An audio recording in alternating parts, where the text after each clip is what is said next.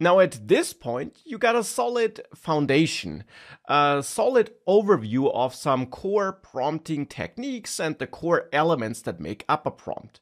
Now in this and the next lecture, I want to dive a bit deeper into prompting and take a look at some advanced techniques, if you want to call them like this, though all these techniques do in the end use all those concepts and elements covered in the previous lectures. Now the first slightly more advanced technique into which I want to dive is the ask before answer prompting technique.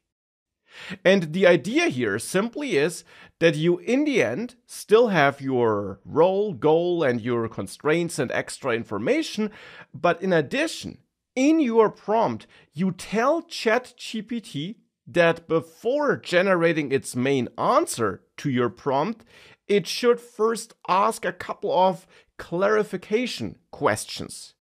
A couple of questions that allow ChatGPT to produce a better answer. Now here's an example for this technique.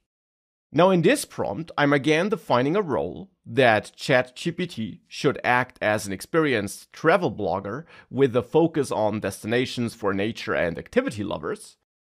And then I define the actual goal, which is to write a blog post about snorkeling at Champagne Beach on Dominica, which is really amazing. I've been there last year, can totally recommend it, but that's a side note.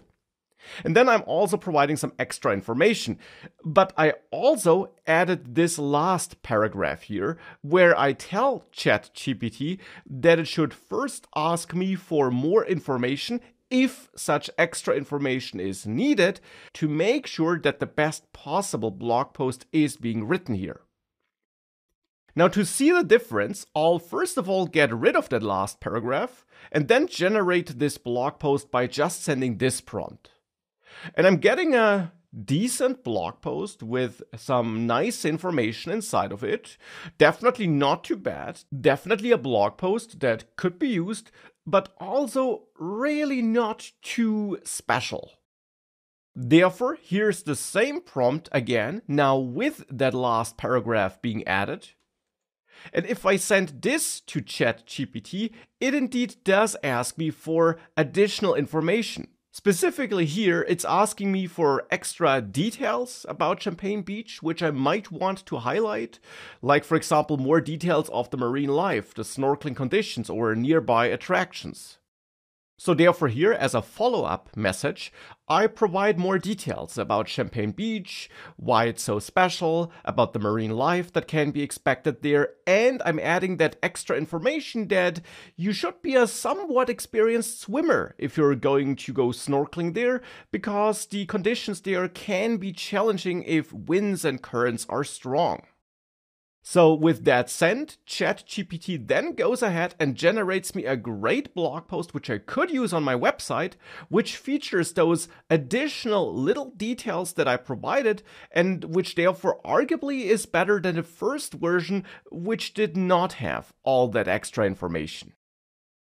So therefore, this ask before answer prompting technique is really not too special. It's still all about defining a goal, a role, and some extra constraints and information. But you're taking advantage of ChatGPT's vast knowledge pool and its capabilities to help you generate a better response and some better output by simply telling ChatGPT that it should ask you for additional information and clarification before it goes ahead and generates the final output. And that's a nice extra trick you should be aware of.